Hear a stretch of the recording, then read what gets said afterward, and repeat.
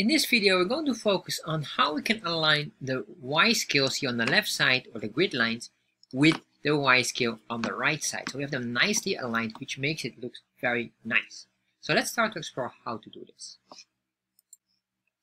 So let's start to look how to align the grid lines of the left and right Y scales in Chart.js.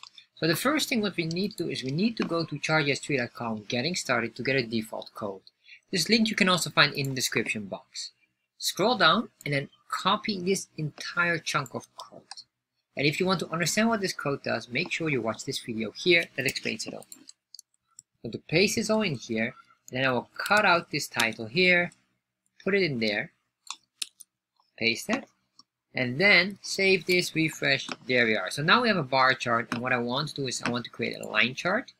So I'm going to add up here this, we say here line, save, and refresh. Alright, so now we have a line chart, so let's make the other scale. So we go in here, and to make a second scale, we basically need to have another data set. So I'm going to duplicate this entire data set here, copy, put a comma in there, and paste that in there, and then I'm going to select some colors. So I say this line will be the black line, so I'm going to say here black line, and then we have another one here up. This will be the red line. Say red line, and the red line is of course the upper color here. There we are. There we are. If I save this, make sure we have some different numbers here. So I say this 120, 60, 90, and then this maybe will be 30, 60, and 90 again. If I save this and refresh, now we have basically two different values here, but they're not matching here. So what I'm going to do now is I'm going to make another scale in here. To do that, well, first of all, just remove these border width, so the lines will be nice and thick. Save that. So for that, I want to assign for the black line that it will be on the right side. So for that, we'll get a different axis. So I'm going to say here, basically the Y axis ID, and I'm going to say here we can give it a name. Anything will be, I'll just say this will be the match object. So basically what we're creating here is an object that we can use here. For this one, we need to assign here specifically what is the axis. We say here the Y axis ID in this case is the Y, which is by default already assigned in here, and the Y and X objects are always considered as a default in Chart.js. So, but for this one here, we do need to specify something more. So let's start to do that. I'm going to say a match because it's an object now, because we indicated now that this is a specific object. And in this object, what I want to do here is, well, first of all, it should begin at 0, comma, and then what I want to do here, I want to say a type. And the type will be linear, comma, and then what we want to do here is eventually we want to calculate the amount of ticks. So how it really works is basically we need to know how many ticks are in here once we have this line here. So right now I'm going to just say 1, 2, 3, or I'll just leave that for now, because later on I'm going to play with that. I'm going to save this, and then of course what we need to do here, I need to say the position right. Position equals the right side of the chart. Save this, make a comma here, refresh. Alright, so now we get them, but of course as you can see here, we get these grid lines, and these grid lines are not aligned with each other, which can look here quite confusing.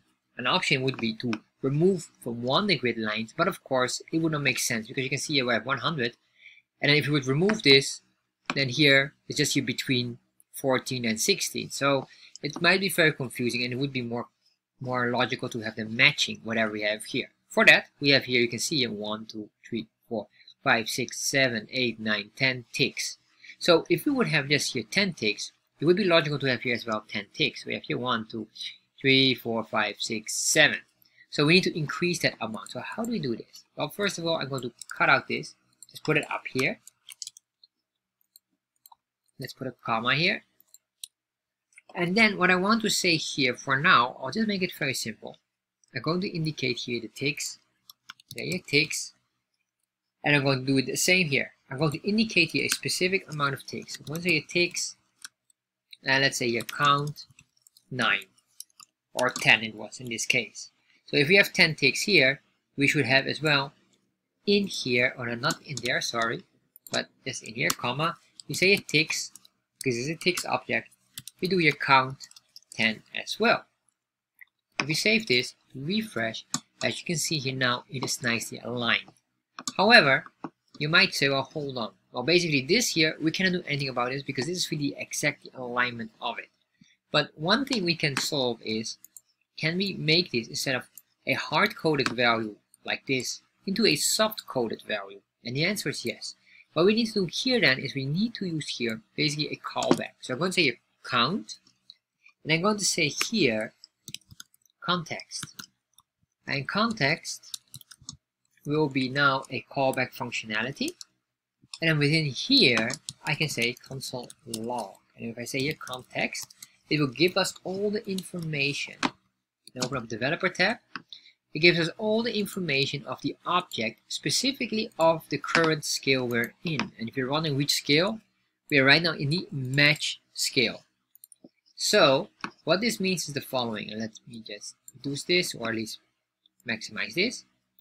What it means is we want to now basically get here, because right now the return value is equal none. There's no return value right now. It says count, but it doesn't give a value. If I say here now return, I put in here 10, save that, refresh, now it works. As you can see here, now this works nicely. However, I want to grab this one here. How do we do that?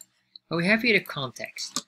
So let's start to dig deeper into this. And what we need to do here basically is from this context object, I want to go to the chart item. So if I click here, we have here the scales. It will go deep in here, but I need to go to a specific item, which is the context.chart. Save that, refresh.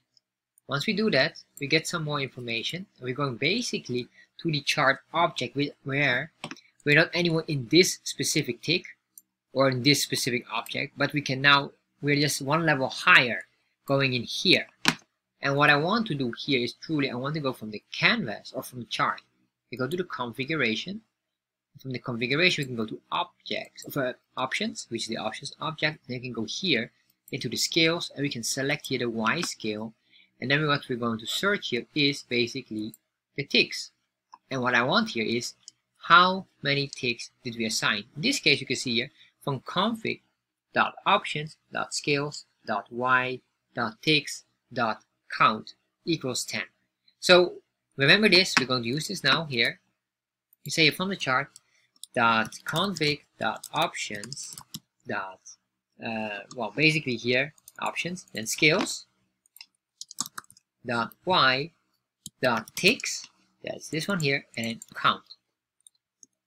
Put that in there, save that, refresh, and now we get the value of 10, which is exactly equal here. If I do this 9, save, we get this of 9, and you can do this different structure. So now what we can do is basically this. I'm going to grab this one here. I'm going to say here the return will be equal to this entire chunk of code. So now if I save this, refresh, and there we are. We get these numbers here, and if I change this, let's say make this 12, save, we get more different numbers. And of course, we could fine-tune this as well with some easy features as well. But this is basically the way how we can align them. Let's put them on 10, would be the most logical one. There we are. So if you enjoyed this video and maybe you want to have, for example, titles on the left and the right side, I have a specific video for that one, how to add scale titles on both y-axis in Chart.js, which is this video here, and together it would make a very nice combination between a nice aligned grid lines and of course titles on the left and right.